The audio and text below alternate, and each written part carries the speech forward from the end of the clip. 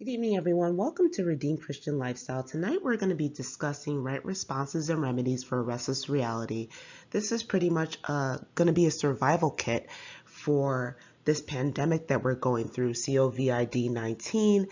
And I just want to alleviate your fears and have you guys focus on what God showed me that we should pretty much be focusing on during this time period as I was reading through His Word this weekend.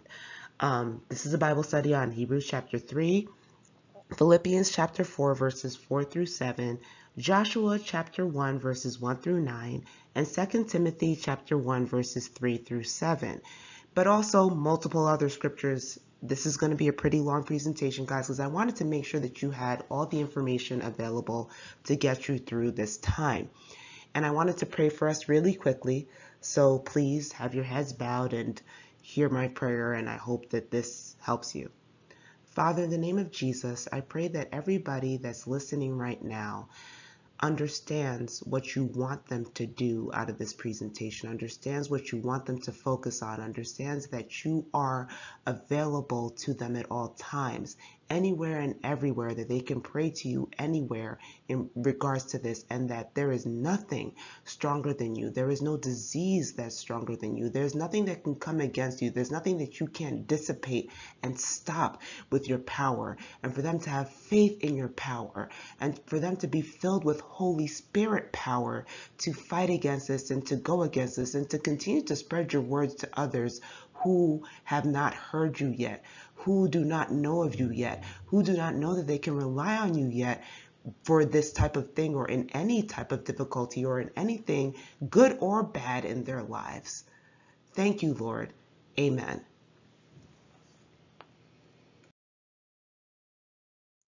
So guys, during this difficult time, there's 6 courses of action that we must take as Christians, or soon to be Christians. You'll see why I'm saying that in a few minutes.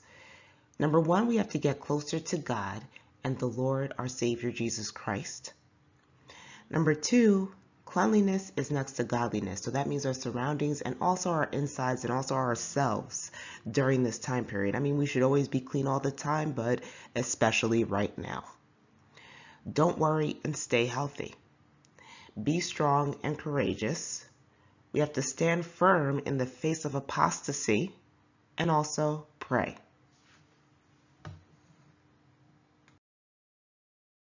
Open up your Bibles to Hebrews chapter 3, verses 1 through 6. That's Hebrews chapter 3, verses 1 through 6.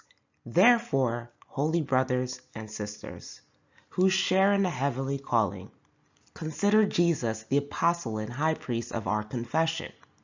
He was faithful to the one who appointed him, just as Moses was in all God's household. For Jesus is considered worthy of more glory than Moses, just as the builder has more honor than the house.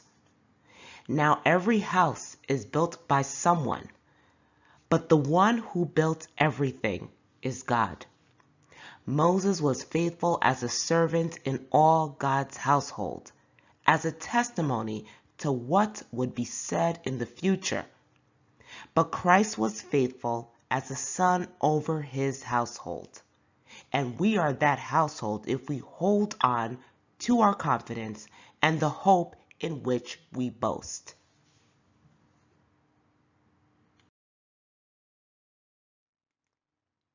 So everyone, let's continue on in Hebrews chapter 3, verses 7 through 12. That's Hebrews chapter 3, verses 7 through 12. Therefore, as the Holy Spirit says, today if you hear his voice, do not harden your hearts as in the rebellion on the day of testing in the wilderness, where your fathers tested me, tried me, and saw my works for 40 years. Therefore I was provoked to anger with that generation, and said, they always go astray in their hearts, and they have not known my ways. So I swore in my anger that they will not enter my rest. Watch out, brothers and sisters, so that there won't be in any of you an evil, unbelieving heart that turns away from the living God.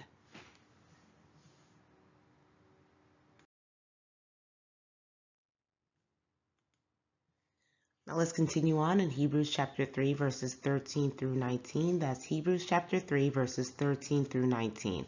But encourage each other daily, while it is still called today, so that none of you is hardened by sin's deception.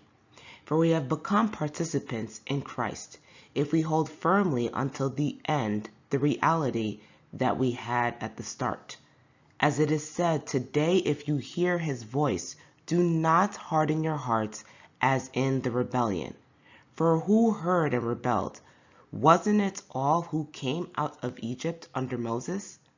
With whom was God angry for 40 years? Wasn't it with those who sinned, whose bodies fell in the wilderness? And to whom did he swear that they would not enter his rest, if not to those who disobeyed? So we see that they were unable to enter because of unbelief.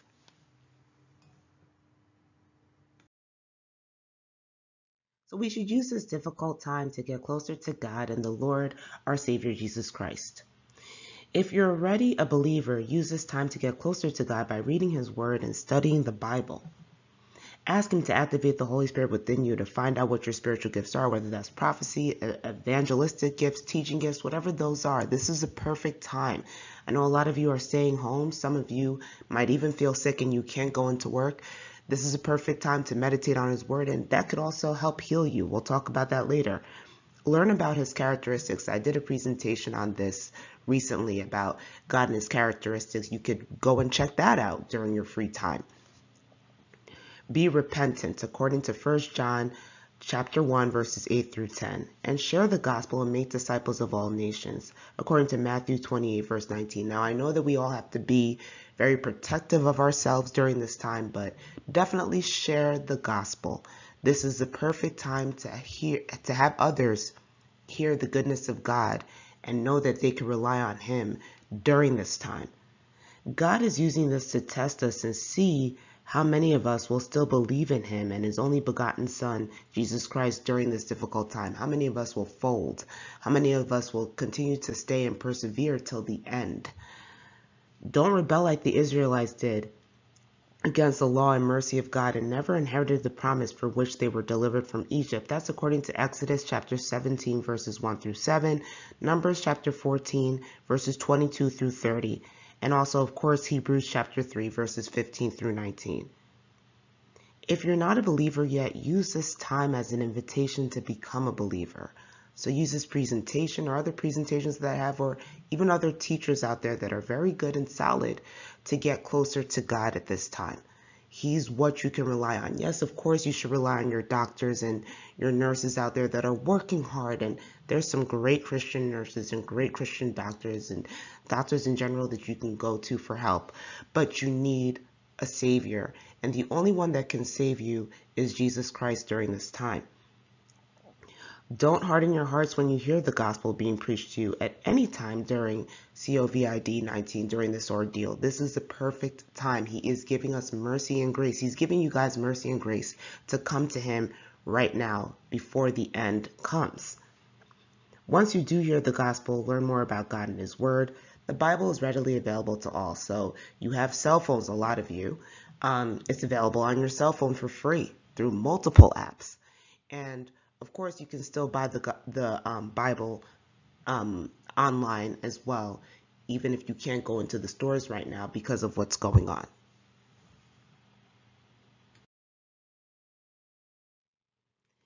Everyone, turn your Bibles to Ezekiel chapter 36, verses 24 through 30. That's Ezekiel chapter 36, verses 24 through 30. For I will take you from the nations and gather you from all the countries and will bring you into your own land.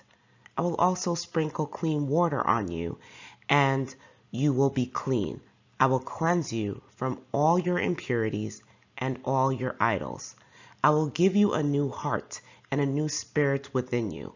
I will remove your heart of stone and give you a heart of flesh. I will place my spirit within you and cause you to follow my statutes and carefully observe my ordinances. You will live in the land that I gave your fathers. You will be my people, and I will be your God. I will save you from all your uncleanliness. I will summon the grain and make it plentiful. I will not bring famine on you. I will also make the fruit of the trees and the produce of the field plentiful, so that you will no longer experience reproach amongst the nations on account of famine.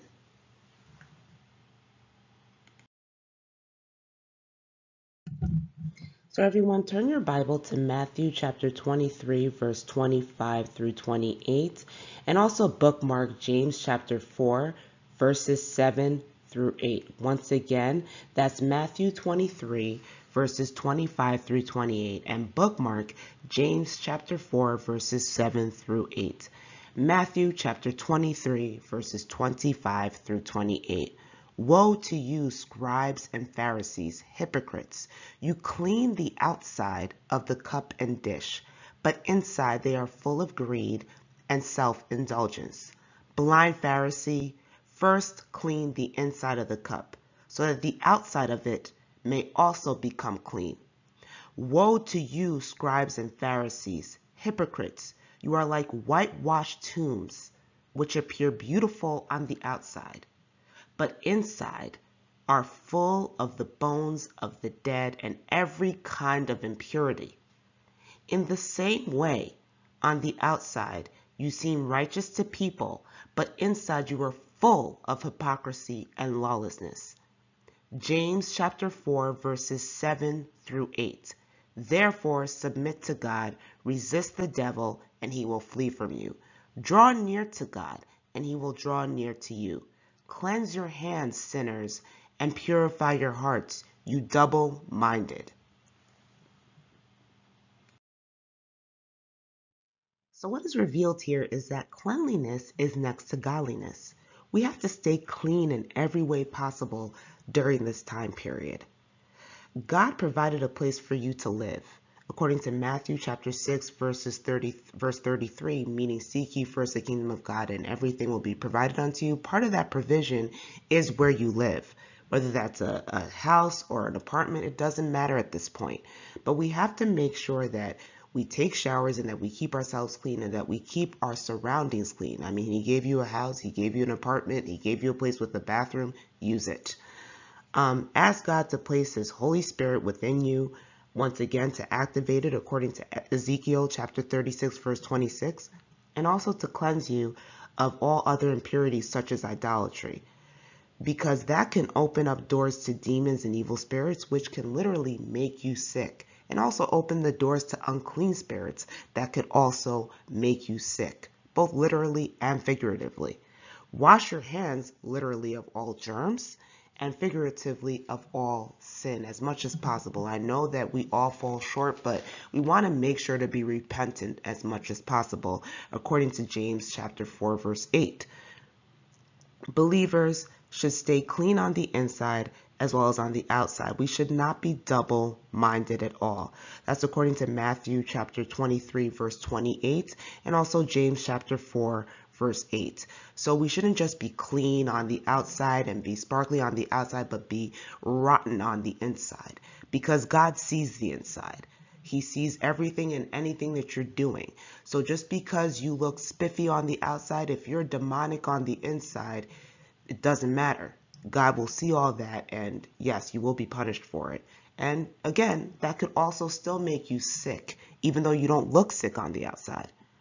Resist the enemy and evil spirits, and they will flee from you. Do not give them any legal access to you at this time.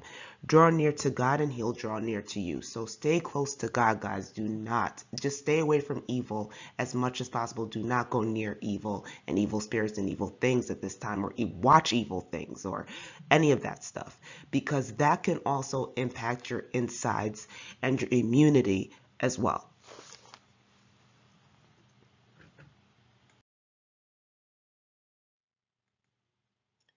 So everybody go to Proverbs chapter 3, verses 6 through 8. That's Proverbs chapter 3, verses 6 through 8.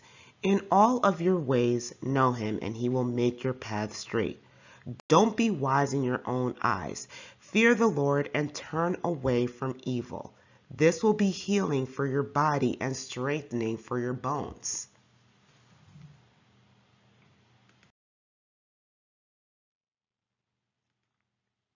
So everybody go to Philippians chapter 4, verses 4 through 9. That's Philippians chapter 4, verses 4 through 9. Rejoice in the Lord always. I will say it again, rejoice. Let your graciousness be known to everyone. The Lord is near, meaning that he's coming soon.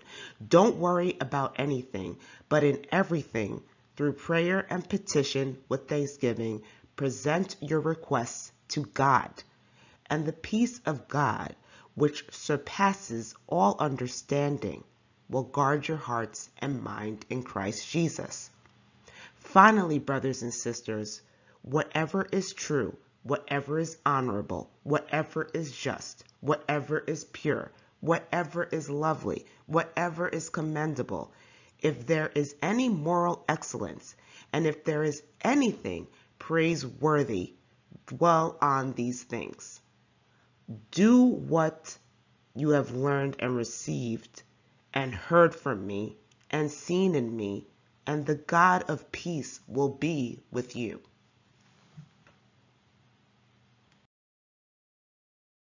So although this is a very hard time for everyone, I understand that we shouldn't worry and we should stay healthy as believers. And if you're not a believer, please become one, like I said before. Follow the word of God and stay away from evil. This will decrease your stress and anxiety tremendously. And when I mean evil, I mean things like erroneous, fear-mongering news.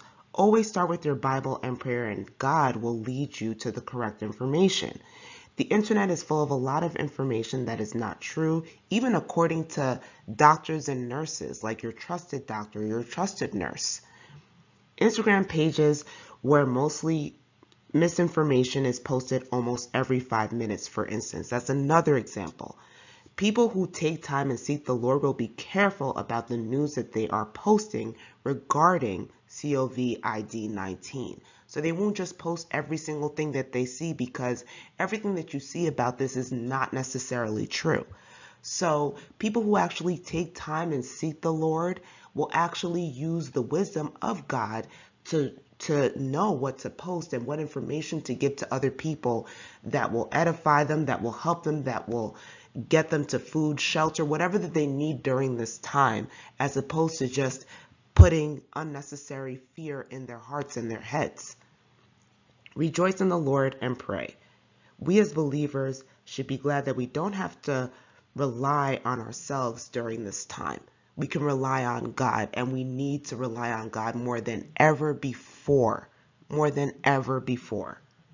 The peace of God, which surpasses all understanding, will guard our hearts and minds. So once we rely on him, that peace, and once we rely and we pray to him, that peace will come over us and we'll be at peace. And we could pray anytime. As I said before in my previous presentation, he's everywhere. So that's in your car, in your home, wherever you are, you can be praying. Whatever is honorable, whatever is just, and whatever is pure and lovely and commendable, and if there's any moral excellence to it and is praiseworthy, we should dwell in those things, meaning reading and studying the word of God, spreading the gospel to others, helping others, but of course being safe and clean while doing so, eating right, exercising, working as unto the Lord, meaning continuing to work honestly and earnestly, in whatever job, whatever capacity that you're in right now, whether you're a doctor, nurse, you work at McDonald's, it doesn't matter. Continue to work unto the Lord, because that is a good thing, and he will bless the work of your hands.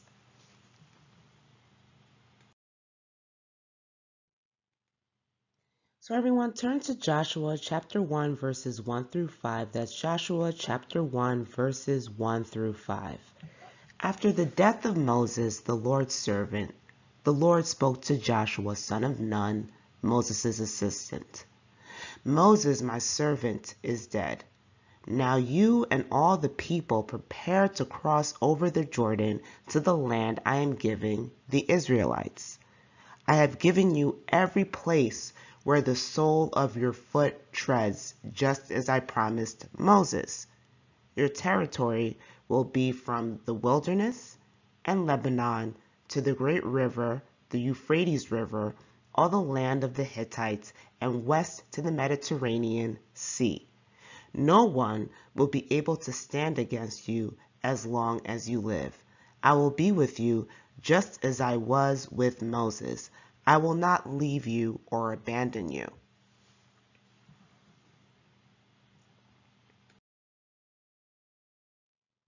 So everyone, let's continue on in Joshua chapter 1 verses 6 through 9. That's Joshua chapter 1 verses 6 through 9.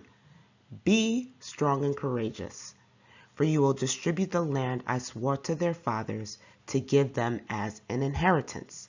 Above all, be strong and very courageous to observe carefully the whole instruction my servant Moses commanded you. Do not turn from it to the right or the left, so that you will have success wherever you go. This book of instruction must not depart from your mouth. You are to meditate on it day and night, so that you may carefully observe everything written in it. For then you will prosper and succeed in whatever you do. Haven't I commanded you, be strong and courageous? Do not be afraid or discouraged, for the Lord your God is with you wherever you go.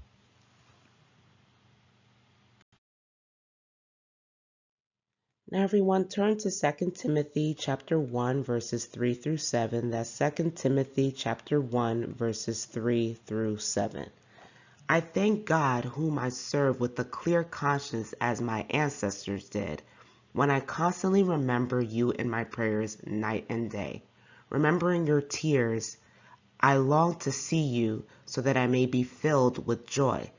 I recall your sincere faith that first lived in your grandmother Lois and in your mother Eunice, and now I am convinced is in you also.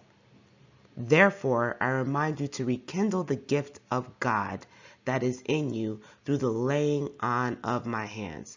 For God has not given us a spirit of fear, but one of power, love, and sound judgment. So what's revealed here is that during this time we should be strong and courageous. We must stay strong, and we should not be weary in well doing. That's according to Galatians chapter 6 verses 9 through 10. God is with us at all times, especially as believers. We must turn to him and his word when we have feelings of weakness and or stress. Don't rely on yourself or your own flesh at this time. Use God as your strength, basically. Use the Holy Spirit in you as your strength. This disease is no match against the power of God, and nothing and no one is stronger than him. Nothing and no one. Okay, so we can really rely on praying to him and having him deflect that off of us. Of course, take your medicines and take, whatever else, your doctor prescribes to you that you should be taking at this time. I'm not saying not to stay away from that. Absolutely not. Because God also gave, us doctors for this reason. Luke was even a doctor as well. And God is also the creator of everything. So there's nothing that he can't demolish. There's nothing that he can't destroy. There's nothing and no one that he can't build up as well. God did not give us a spirit of fear, but a spirit of power, love, and sound mind. And by the way, these are all fruits of the Spirit. So through the Holy Spirit that's within us, we have this. So we should not be afraid at this time.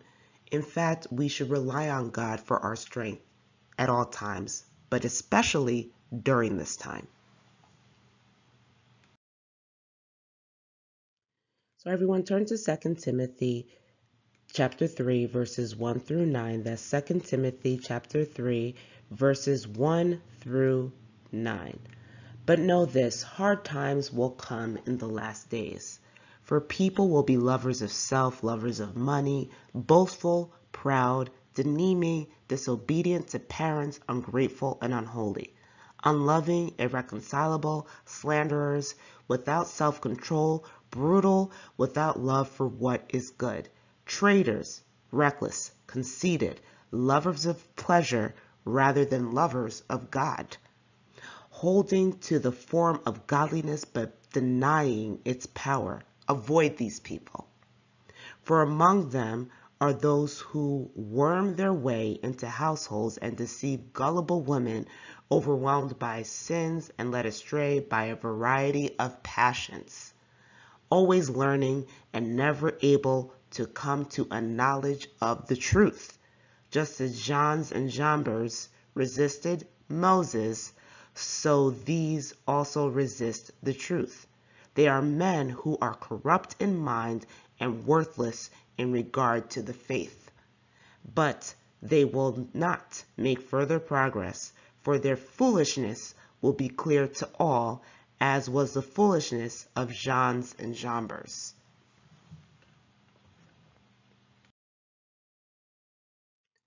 So what God is revealing to us here is that we should stand firm in the face of apostasy and other end time issues. We are in the end times right now, and He is giving us instruction as to what we should do during these times. Number one, we have to avoid people who are self-obsessed, ungrateful, unholy, or they're idolaters or traitors. As believers, we should avoid all that. They can make you stressed, which can lead to illness. They could also make you uneasy. They can impart their evilness on you, which again can lead to depression, disorder, and illness. So stay away from that as much as possible, unless you're evangelizing them and trying to, teach them the gospel or teach them the word of God in any type of way. You should really stay away from those people because they're not going to help you during this time period at all, or any period, to be honest with you. Avoid people who hold to the form of godliness but deny its power. People who say that they believe in God, but don't believe in the following: His power to get us through anything and everything, the power of prayer, the power of your prayers, the power of their own prayers, the power of anybody's prayers working, and the power of the Holy Spirit and the gifts of the Spirit. Stay away from these people because you know what? These people also decrease your faith in God, decrease your faith in the Word of God, make you confused, And then also avoid people who are always learning and never able to come to the knowledge of the truth. This can lead you to confusion and doubt. These are people who have an intellectual understanding of God, but exude zero power of the Holy Spirit or don't have a spiritual understanding of the Word of God. So they read the Word of God in an intellectual manner. They over-intellectualize God. This is not math. This is not science. It's not that. This is a very, very much a spiritual discipline. And when somebody lacks that, you want to stay away from that because that can confuse you and what the Holy Spirit is telling you in the Word of God. People who are not examining the news that they are spreading regarding end time issues before posting them. So people who are not clearly reading what they're reading or understanding what they're reading, but yet they're posting it, don't take that as truth because they're learning, but they're not really absorbing, and they did not start, most likely, more than likely, 9 times out of 10, did not start with the Word of God. And also avoid false prophets and, of course, false teachers as much as possible because that can confuse you as well.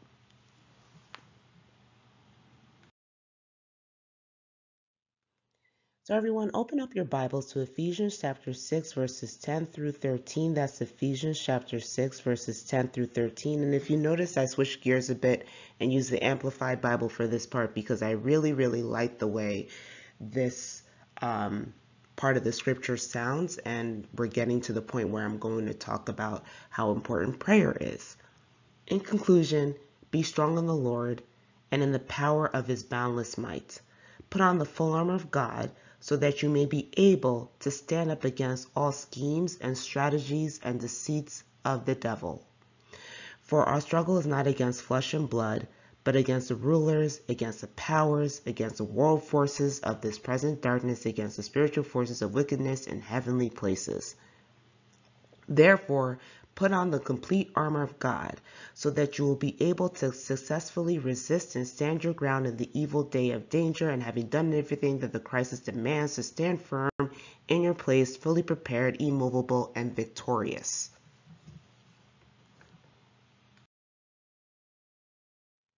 And let's continue on in Ephesians chapter 6, verses 14 through 18. That's Ephesians chapter 6, verses 14 through 18. So stand firm and hold your ground, having tightened the wide band of truth around your waist, and having put on the breastplate of righteousness, and having strapped on your feet the gospel of peace, in preparation to face the enemy with firm-footed stability and readiness produced by the good news. Above all, lift up the protective shield of faith, with which you can extinguish all the flaming arrows of the evil one, and take on the helmet of salvation and the sword of the Spirit, which is the word of God.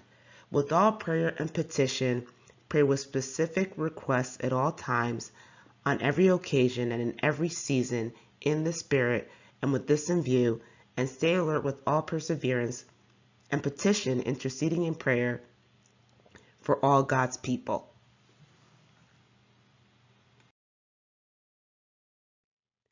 Now everyone turn to Psalm 91, verses 1 through 8. That's Psalm 91, verses 1 through 8.